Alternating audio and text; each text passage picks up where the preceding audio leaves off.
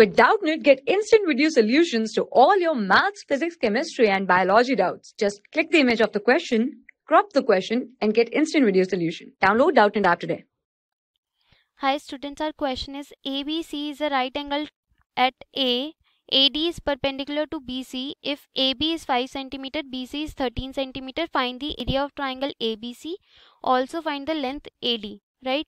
So firstly, area of triangle is equal to half into base into the corresponding height, right? Into corresponding height. So here half 1/2, base is given, base is 12 centimeter, right? So AC is the base, so 12, and corresponding height of base AC is 5 centimeter, right?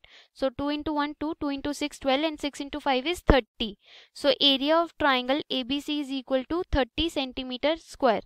Now in the B part of the question, it is asked to find the length AD, right? To find the length AD, so area of triangle will be equal to half. Now let's take the base as BC, right? Base is BC and the corresponding altitude to the base AC is AD, right? So we have the area for triangle ABC, which is equal to 30 centimeter square. So 30 centimeter square will be equal to 1/2.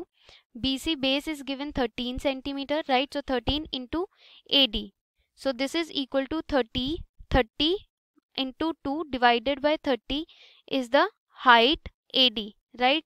So this is equal to 30 into 2, 60. 60 divided by 3. Now let's divide 60 by 3. So 60 divided by 13, right? We have to divide 60 divided by 13. So 13 into 4 is 52, right? 13 into 4 is 52. Then 8 is the remainder, right? 8 is the remainder. So we have to take the decimal, or we can write in the mixed fraction as well.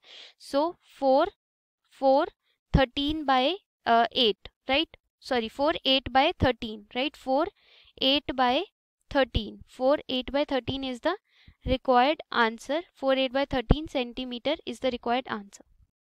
For class 6 to 12, IIT JEE and NEET level. Trusted by more than 5 crore students. Download Doubtnut app today.